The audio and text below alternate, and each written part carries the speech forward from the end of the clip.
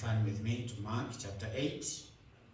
We are just going to concentrate on one verse today, and that verse is verse 36.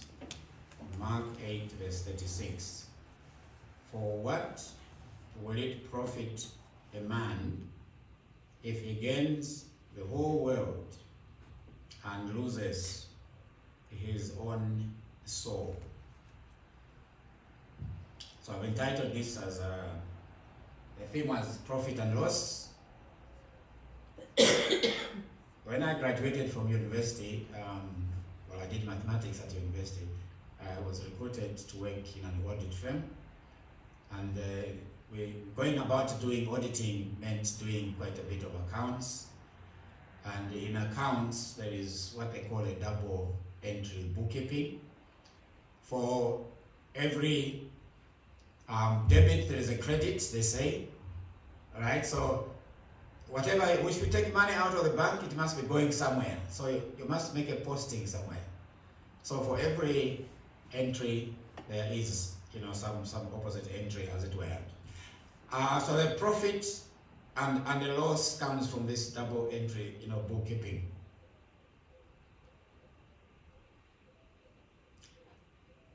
Is there such a thing as profit and loss as far as the Christian community is concerned, the Christian message is concerned? I like to quote a bishop. I just got his name as Bishop Hooper. The night before he suffered martyrdom, he said, "Life is sweet and death is bitter. But eternal death is more bitter, and eternal life is more sweet."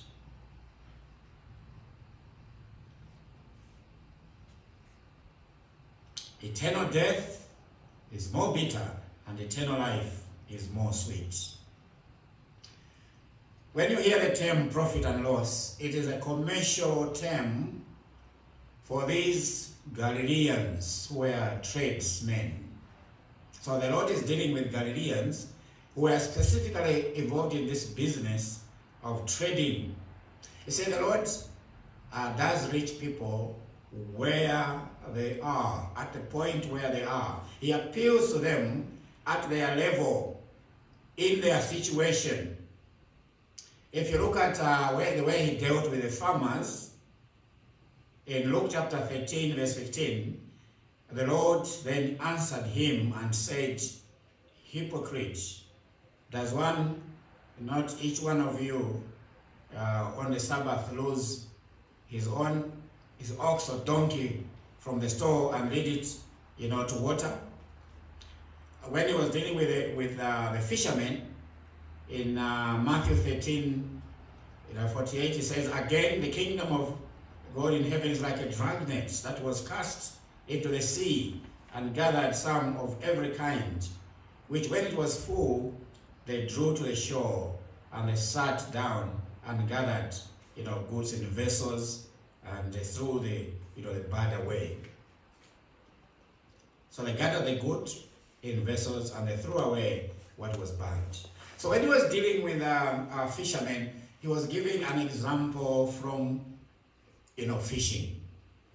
When he was dealing with a farmer, he's giving examples from the oxen. And when he's dealing with the Galileans who were tradesmen, he's talking to them about a profit and loss. And I don't know what he would be saying to us in South Ashford today. I don't know what is that is common to us, something that is very common amongst the people.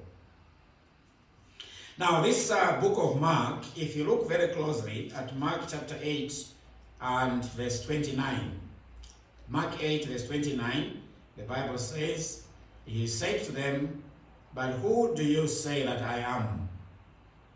Peter answered and said to him, 'You are the Christ.'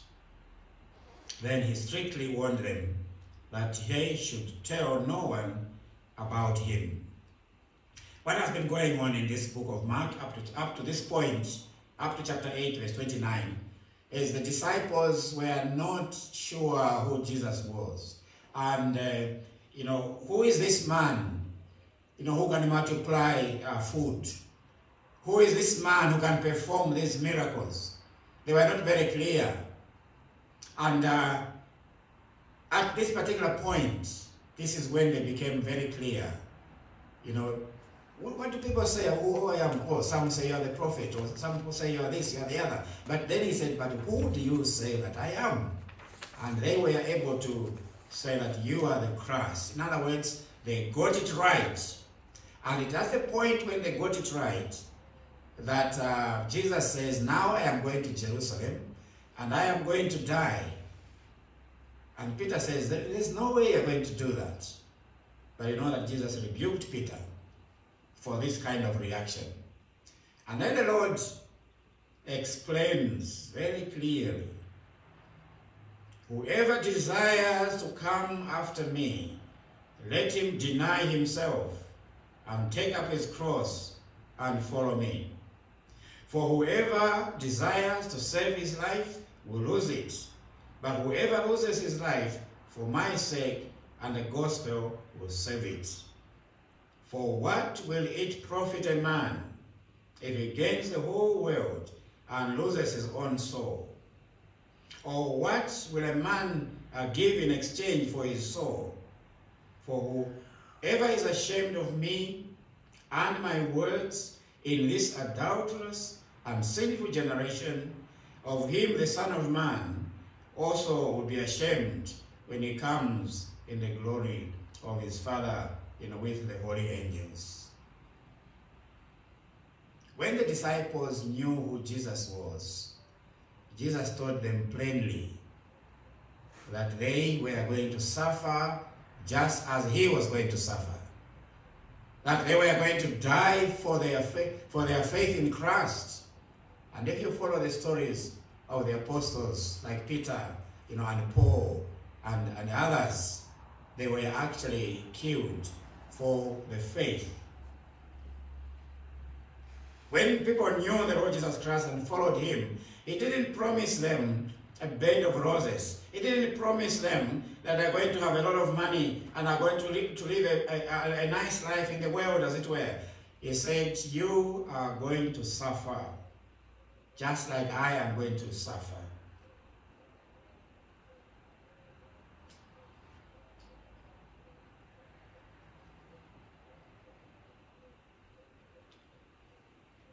Now, what is he trying to teach us in this particular verse? Let's look at Acts 8 and verse 36. Let us look at it a little more in detail. The first thing you notice here, there is a discussion about the soul. What will it profit a man if he gains the whole world and loses his own soul? Now, the soul or the spirit, what lives forever? We are made up of the physical body. The nurses can correct us about this. We have got the physical body, but we also have what has been put in us, which is going to be forever. You see, when a person dies, the body is thrown away, but the soul lives forever. See, when God breathes in man, there is something in man that remains, with that particular person. Now, it says that you can lose your soul. Now, this is the thing that I would like us to consider. The soul is eternal. What lives in us is eternal. And the body is going to die. You must have watched some of the Hollywood people. They may be very beautiful people, whether it's Hollywood or Bollywood or Nollywood, wherever it might be. The young actors, very beautiful and so on. But as the years go by, they are removed and then new ones are brought in. And then and everybody dies. Right? Everybody dies in this world. Whether I like it or not, I am going to die one day. Whether you like it or not, you're going to die one day. But there is something that God has put in man, that is the soul of man, that is going to live, forever. Now, there is such a thing as losing, your soul. And that has to do with a person that rejects, the Lord, or is in love with the world. Now, let's look at just a little brief description of the world. In 1 John chapter 2, 1 John chapter 2 and verse 15. What does the Bible mean when it says the world? 2 verse 15. Do not love the world or the things in the world. If anyone loves the world, the love of the Father is not in him. For all that is in the world, the lust of the flesh, the lust of the eyes, and the pride of life, is not of the Father, but is of the world. And the world is passing away, and the lust of it, but he who does the will of God abides, forever. There is such a thing as loving the world. And they've summarized that what is in the world is simply, the lust of the flesh, the lust of the eyes, and the pride of life. That is what forms, the world. How do people gain the world? When people want to gain the world, they want to gain these riches and so on. How do they gain the world? Now, if you look at the passage we're looking at, the Lord actually does explain, how people go about this. Chapter 8 and verse 38. It says, for whoever is ashamed of me and my words in this adulterous and sinful generation, of him the Son of Man will be ashamed when he comes in the glory of his Father with the holy angels. There are people in this world who just don't want anything to do with the Lord Jesus Christ. They just reject him. They want to have nothing to do with him. All they're interested in is to amass wealth, to have pleasure, to do anything they want under the sun. There is an example that the Lord gives us in Luke chapter 18. Luke chapter 18 and verse 18 of a young ruler. Now a certain ruler asked him, saying, good teacher, what shall I do to inherit eternal life? And Jesus said to him, why do you call me good? No one is good, but one, that is God. You know the commandments: do not commit adultery, do not murder, do not steal, do not bear false witness, honor your father and your mother. And he said, all these things I have kept from my youth. So when Jesus heard these things, he said to him, you still lack one thing. Sell all that you have and distribute to the poor, and you will have treasure in heaven, and come and follow me. But when he heard this, he became very sorrowful, for he was very rich. And when Jesus saw that he became sorrowful, he said, how hard it is for those who have riches to enter the kingdom of God. For it is easier for a camel to go through the eye of the needle than for a rich man to enter the kingdom of heaven. There are people who want to gain the world. Their whole lives are about material things. I think First John summarizes it very well. The lust of the flesh. Right? Whatever the body desires, they'll go and get it. Whether it is illegal sex, they will go ahead and get it. Whether the property is not theirs, they want to go and get it. If they want to kill someone to be able to get what they want, they go ahead and do it. There is such a craving for something in this world, and they will do it at any cost.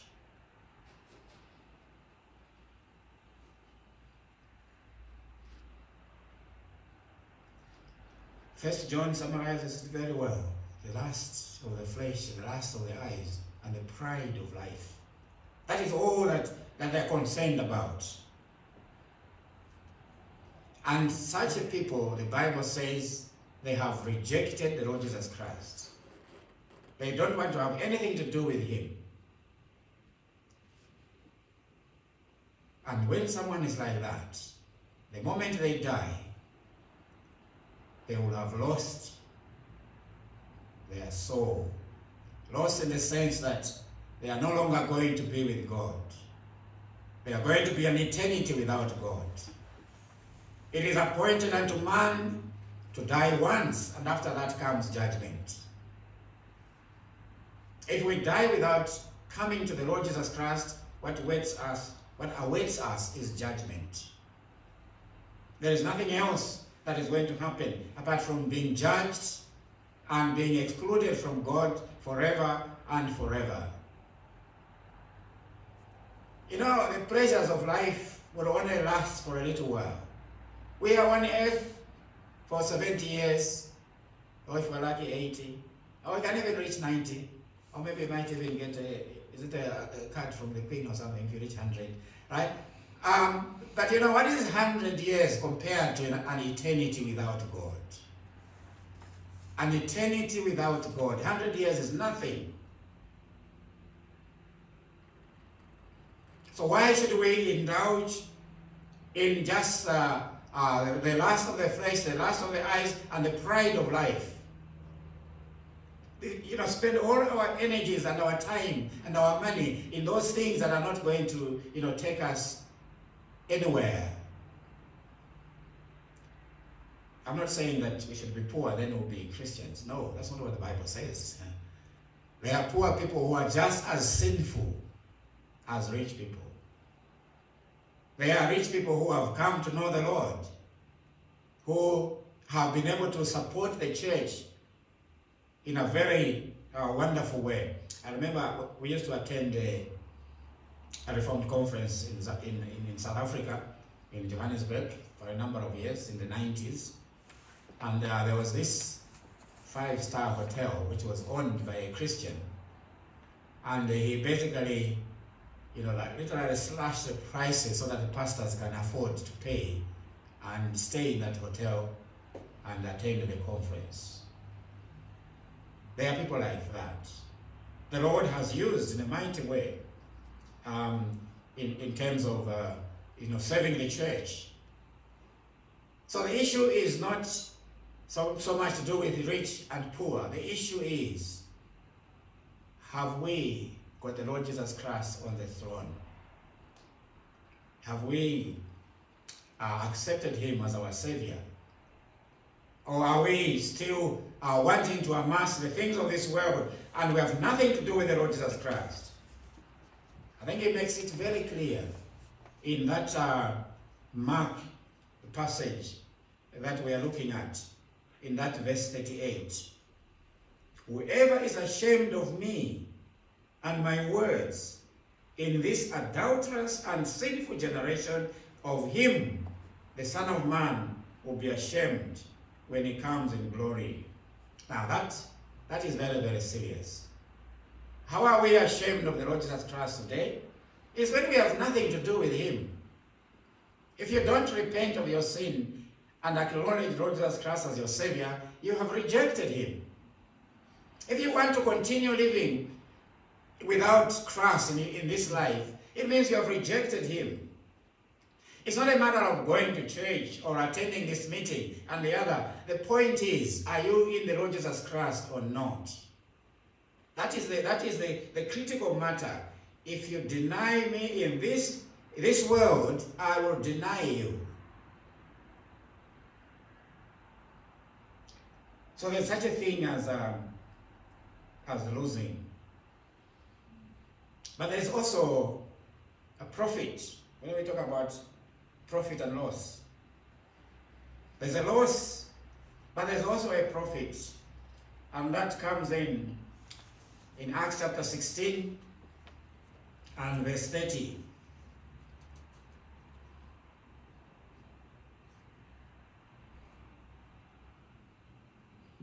And he brought them out and said, Sirs, what must I do to be saved? You remember the Philippian jailer?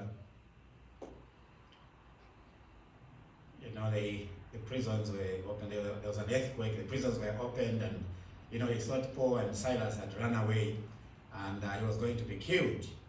And but he found that they were busy just singing hymns there, and they were, and he comes and trembling before them and said, "What must I do to be saved?" And don't notice the answer that they gave him.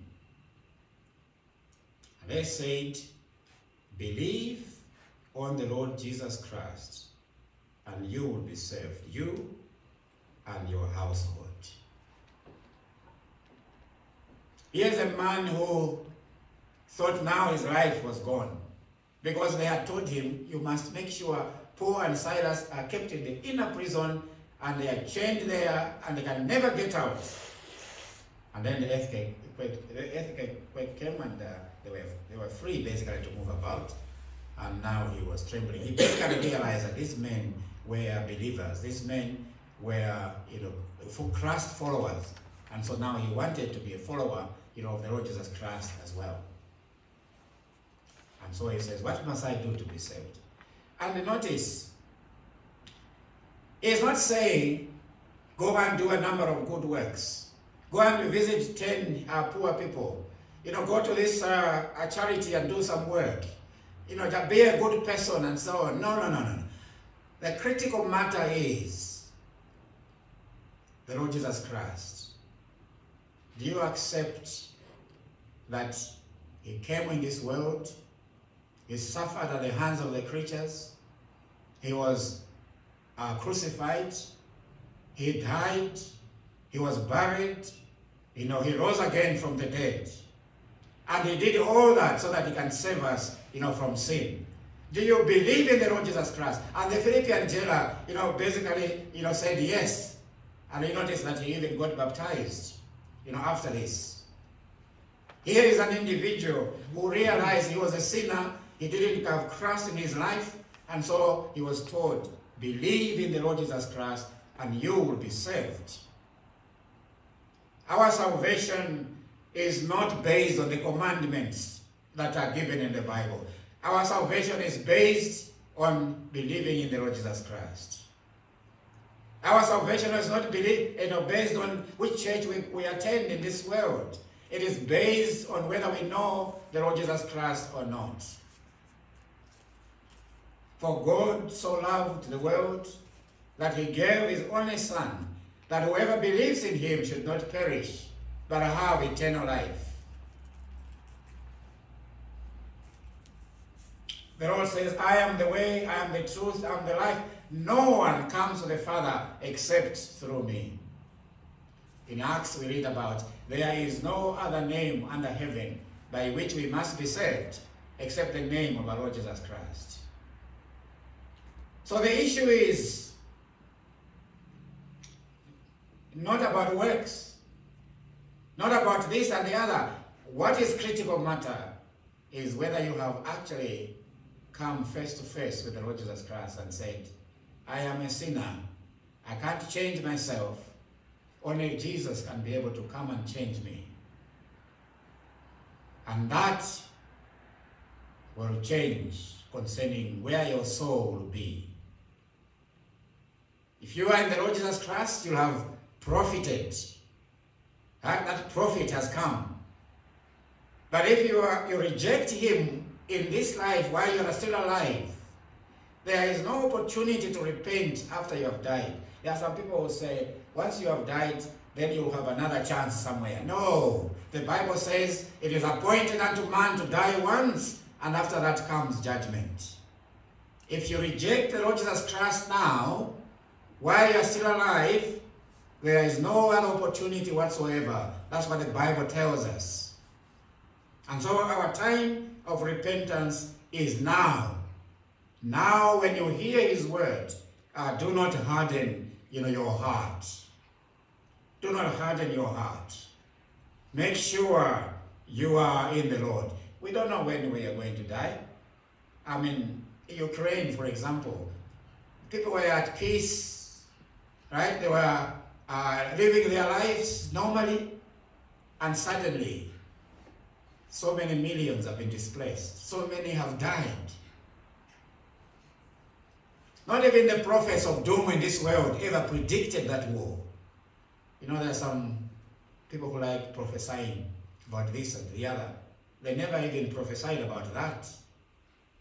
And the war came, and people are suffering. We cannot take life for granted.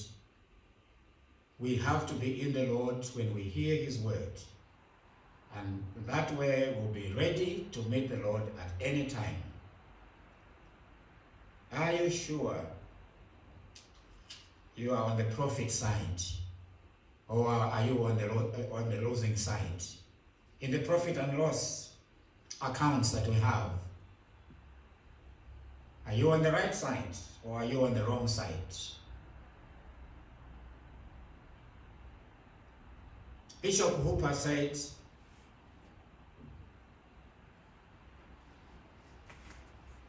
life is sweet and death is bitter, but eternal death is more bitter and eternal life is more sweet. And the time that is decided is when we are still alive.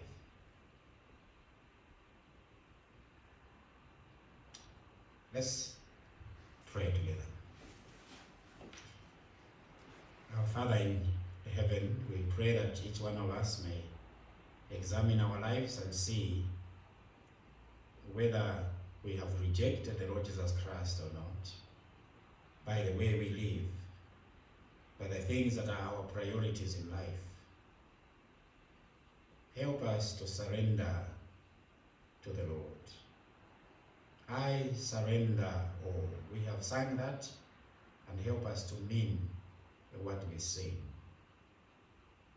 We do pray, Almighty God, that if there is anyone who is still outside the kingdom of God, that you may be able to help them to come to Him in a very personal way.